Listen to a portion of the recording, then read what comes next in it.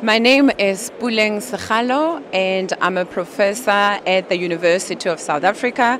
I run the unit called the Chief Albert Luthuli Research Chair. We are here at the World Science Forum as an institution to showcase one of our directorate, the Directorate of Innovation, Technology Transfer and Commercialization. And this unit supports both staff and students to be able to put their ideas to life. So we assist our colleagues with intellectual property rights to understand patenting, but also to look at how they can take their innovative ideas and research into commercialization. We support our students by providing seed funding for startups because we want to highlight and make sure that research can be commercialized, that our ideas have to be taken to the next step where we innovate so that we can also commercialize. Thank you.